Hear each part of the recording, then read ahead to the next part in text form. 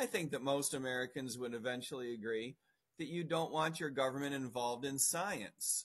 I believe in a complete separation of state and science, in the same way that we all as Americans believe in a complete separation of church and state. I just don't think that we want science to be controlled by the government. I think that we want the government in the business of making sure our markets work correctly. Once in a while, that might mean a regulation. As a libertarian, I believe that those examples are very, very few and far between. We want to make sure that our courts work correctly.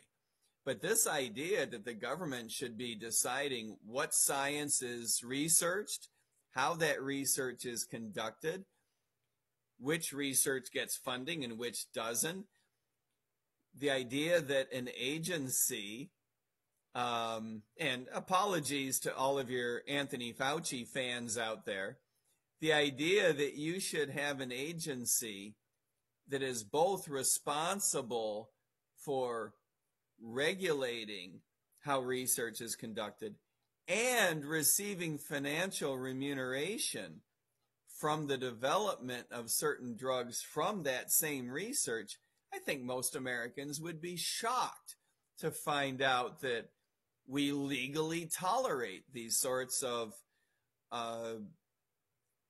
conflicts of interest, that we legally tolerate the way that business is done in the United States regarding the development of drugs.